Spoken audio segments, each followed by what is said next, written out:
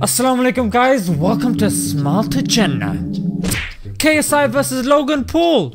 Sure you guys have heard of that. But who's this bloke that's turned up? He loves it. Smile to Jannah.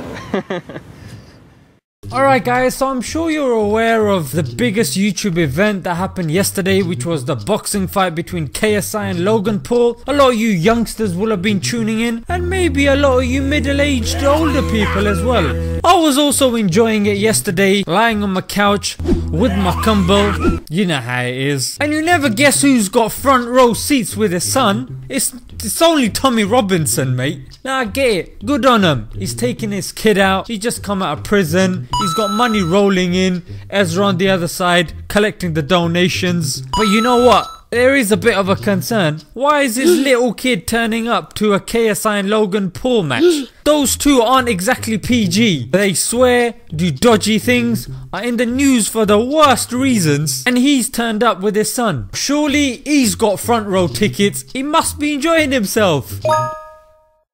Ugh.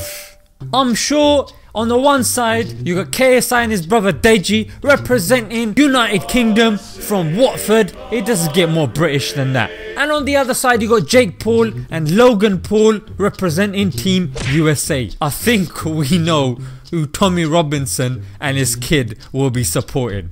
It's obviously gonna be...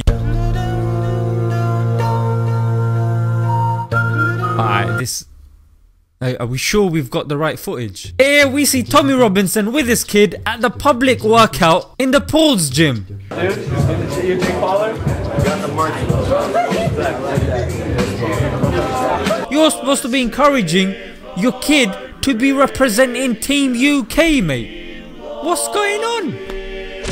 I don't understand. Now what's even more bizarre is Deji rocks up to Jake Paul's gym to give it a bit of that, you know, to cause a bit of controversy, and Jake rushes forward and punches / slaps him for absolutely no reason.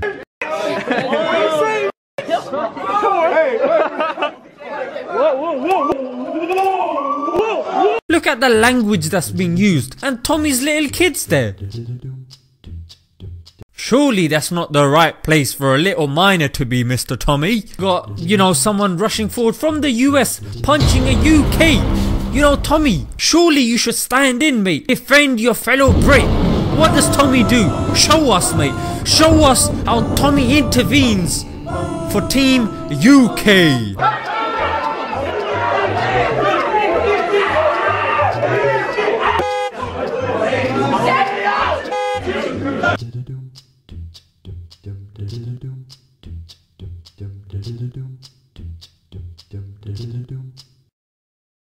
Right, Tommy's reaction to someone getting punched on the face innocently is pure sadistic, mate. Why is he enjoying it? It's as if he can relate to punching innocent people in the face. Yeah, sorry guys, I can't use the actual video because YouTube age restricted it last time, so you'll have to make do with the pictures for now. I'm proper scratching my head. Deji and KSI are famous UK YouTubers. Jake Paul and Logan Paul not so well known here. So I'm sure his kid would know more of the UK ones. How on earth would he know of Logan and Jake? It makes no sense. And why would he not be supporting Team UK? Because we know Tommy Robinson's not a racist, yeah, and these two are black. So I'm trying to think of another reason, but I don't know, maybe you guys can help out. Maybe he doesn't like Watford because they're from Watford. But then again, Auntie Joshua's from there as well. I'm stuck. Why would he be supporting the Pauls? I mean, maybe the true Geordie who commentated on the whole event can help us out.